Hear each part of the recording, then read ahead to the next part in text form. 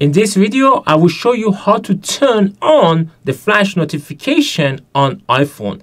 Let's get started. Go to Settings, select Accessibility, scroll down and then select Audio/Visual. And at the bottom under Visual, you should see a section called LED Flash for Alerts. Select it. By default, it is off. So if you tap in here, you can turn it on. You could have a lot of different combinations when the flashlight would turn on. In the current setting, my phone would flash when somebody is ringing me. I will start explaining with the minimum flash to the maximum flash. So first, I will turn off flash in silent mode.